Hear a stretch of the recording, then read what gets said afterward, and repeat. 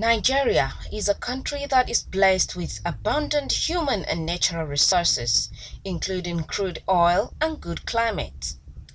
It is the home of many prominent and internationally recognized personalities like Bayo or Ogunlesi, Prince Arthur Eze, and the richest black man on earth, Alhaji Aliko Dangote.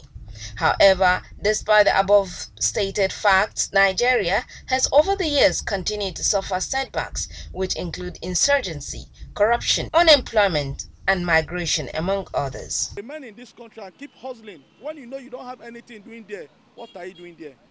You don't have anybody there, why must you be there? You don't have any business there, why must you be there? Why not stay in your country and protect your respect and integrity as a Nigerian? Although migration is a global phenomenon, its consequences seems to be more intense in developing countries, Nigeria inclusive. Some are perished in the sea, some are caught up somewhere and returned back possibly to Nigeria, which is too bad for our image. I think there are many ways of gaining employment which they don't want to follow. For instance, you can be self-employed. You can go into farming and you make your living successfully here.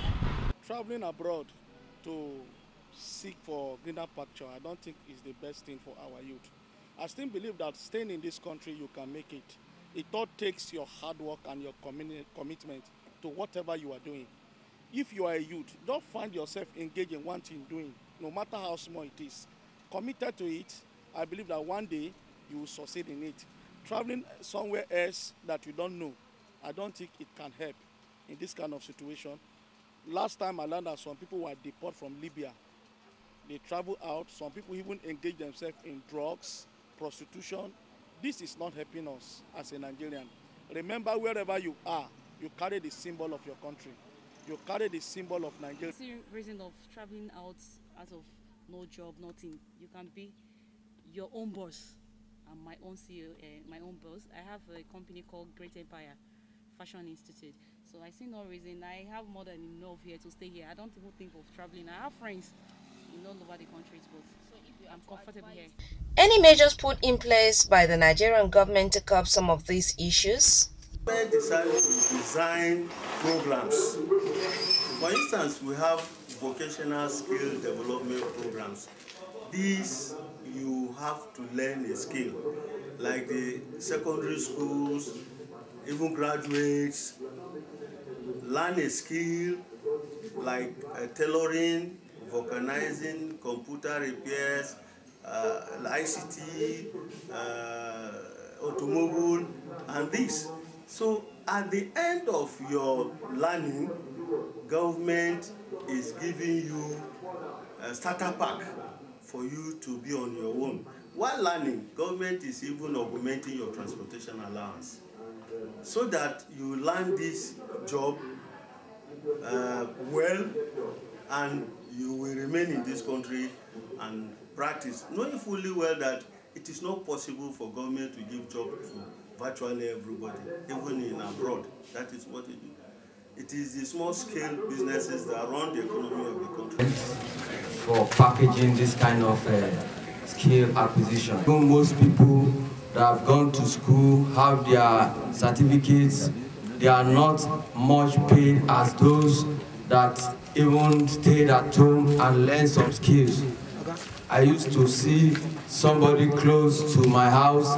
He learned cupboard, how to construct cupboard with wood.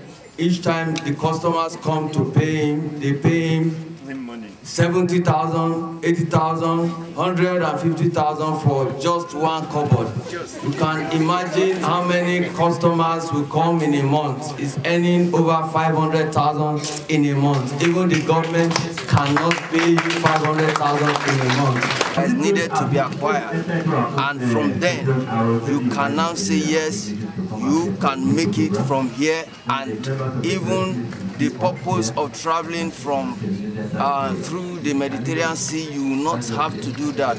You can now get your money, travel through the right path, and come back to rest in your country. What is the hope for Nigerians living abroad without any means of livelihood? Yes, voluntarily they should just give up and start coming back. Because from the stories, we see how they suffered. How will you be suffering in another man's land? Well, there is honey here. If you can try your best to make sure you get this honey on your table. We have a lot of opportunities here in this country. Let them come back and fix in. Learn a skill, we support them, and we even mentor them.